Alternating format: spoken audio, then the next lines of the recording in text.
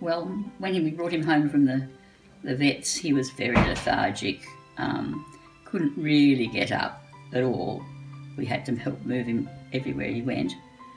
And then after the treatment he had, and that was the first time we've ever seen him walk in 5 days. Right. And they didn't think he was going to walk again, was that right? They were concerned he would not walk again.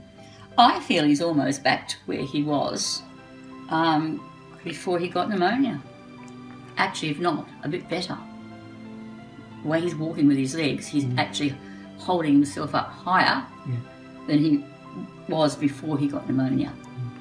It was a miracle.